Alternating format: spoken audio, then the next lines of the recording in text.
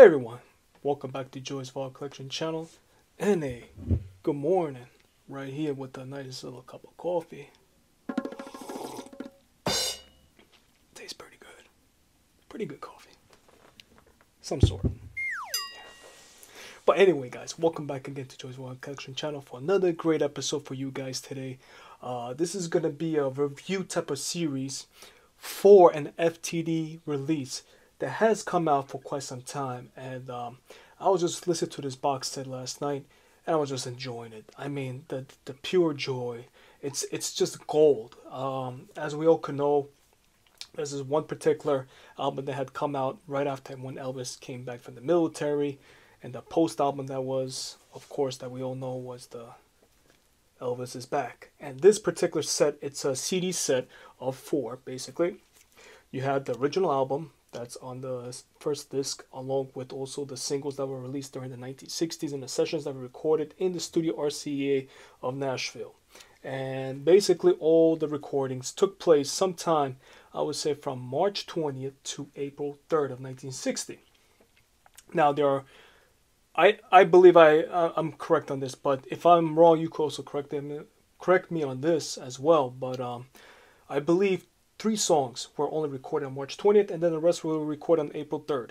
So what songs do we have that were recorded basically on March 20th? So basically we had Make Me Know It. Let's see, It Feels So Right. And then the last but not least, I believe it was also the Soldier Boy that was recorded basically March 20th of 1960, and then all the rest after, like Fever, The Girl of My Best Friend, I'll Be Home Again, Dirty Dirty Feeling, Thrill of Your Love, Such a Night, Girl Next Door, When I'm Walking, Like a Baby, and Reconsider Baby. Then of course you have the rest on disc 1. It would be the original single sides, which would be Stuck on You and The Fame of Fortune. As we know, that was a very popular single that was released during that time of his period. And then you have also It's Now or Never, along with A Mess of Blues, another fantastic single that I enjoyed thoroughly in both of those songs. I think we all as Elvis fans truly appreciate. And then last but not least, we have Are You Lonesome Tonight? And I Gotta Know. I Gotta Know. You know, so why am I making this particular episode for here today for you guys for this review series on this box set? Well, first of all, the original album had a gold issued basically dedication to him, as well as the album peaked up to, I think, number 2 in the pop charts. Elvis Is Back. Now let's get out the booklets and the photos and all. Basically, most of these photos were taken during the time he was, I think, stationed in Germany as well, and it was for a magazine called Bravo. So all these photos that you're seeing here, almost basically like this type right here, this was taken during 1959, as well as quite a few, wonderful photos of Elvis Presley, as you can see. Great material, and also wonderful, I would say, production by FTD themselves, as you can see. So basically, there are 4 discs that are inside this. Basically, this is the first disc that you get the original album along with those 3 singles. Now, you're seeing this missing because I believe it's in my radio, so I haven't taken that out yet. So it's still in my radio from last night. Then you have the disc 3, and then you have the disc 4. So why do I enjoy these sessions so much? I mean, there's something about it. When you listen to the recordings, and when he was back, he was anticipating to get the recording started again, and he couldn't wait to be back for his fans, to have these new materials out there for them, and they'll be enjoying it as well, which most of all of us have. So here's the original cover. Basically, that was an Elvis Is Back cover right here, and here's the Stuck on You single. As you can see, it says on a living stereo, but as overall, that's one of the labels that was made. Now, when we go through over here, we also could open up, and then you'll see all the sessions in this booklet. Now, inside is basically the GI Blues, the same kind of format that was in the original Elvis Is Back LP, the foldgate, the gatefold. And then we have over here what he says, well, the first thing I have to do is to cut some records. Basically, that was in Presley Press of March 7th, 1960, just before he started cutting some awesome records and tracks that he was doing. It's right there. Wonderful quote right there by Elvis himself. And then, of course, you got all the thing when he says here, Elvis is home, all the boys from the RCA. You could take a look at all the photos right there. Wonderful stuff, as you can see. Now, the sound quality is superb. I mean, all the tapes and the masters and everything from these sessions that you listen to. And that's the reason why I'm making this video. If you guys have never ever picked up at least a box set from FTD, which is the label of Follow That Dream, one of their box sets, like this particular, like a session box set, do yourself a favor. I believe they're still out there available for you to buy it, and they're pretty much decent price. I think it's about, if I'm not mistaken, maybe like $55, $60. Yeah, it might seem a little bit expensive for some of you or most of you as well, even considering for myself, but you would not be disappointed and you will not regret it as well.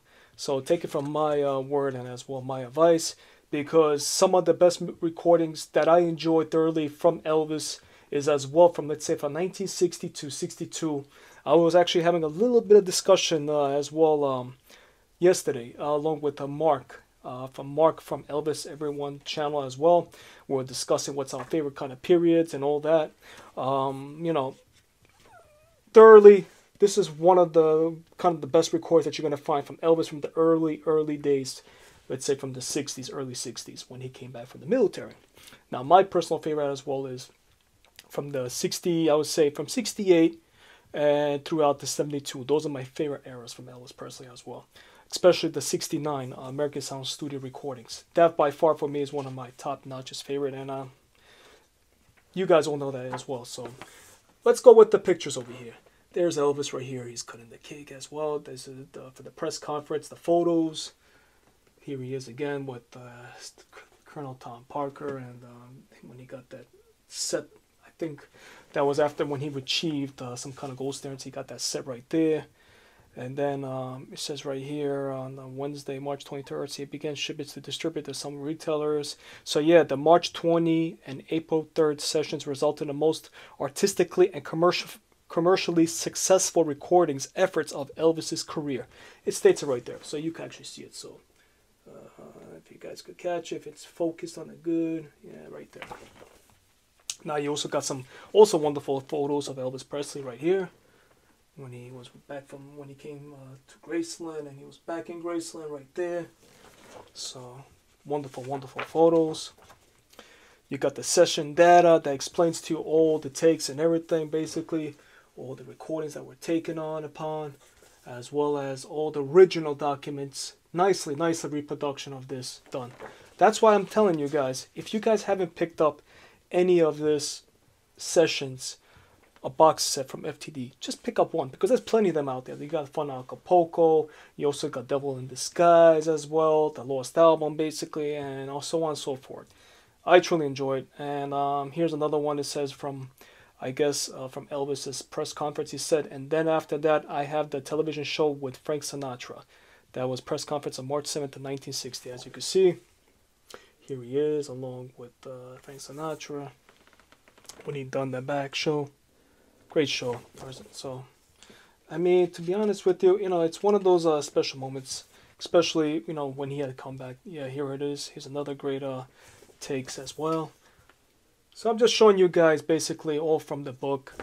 And what we basically have all these tracks. Let's see, it starts from, let's say, like disc 2, March sessions. So basically these are all the March sessions. Sorry about that. As you can see, they were all here taken.